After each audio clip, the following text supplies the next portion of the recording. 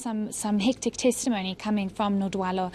basically explaining how he was part of the EOH group and then he decided to resign and join Ayo Technology Solutions because of what it was about and how it was basically sold by Iqbal Survey, who is a shareholder, or if I could say, in Ayo Technology Solutions. And him basically explaining that, upon his arrival and being within the company, he realized later that there was a lot that he was being misled by a lot, given the fact that he had been told that the PIC had already invested or funded Ayo Technology Solutions, only to later on realize that that in fact was not the case. And what was very important about his testimony was that he explained how there was some kind of rush in terms of the Ayo Technology Solutions listing on the JSE, and him explaining how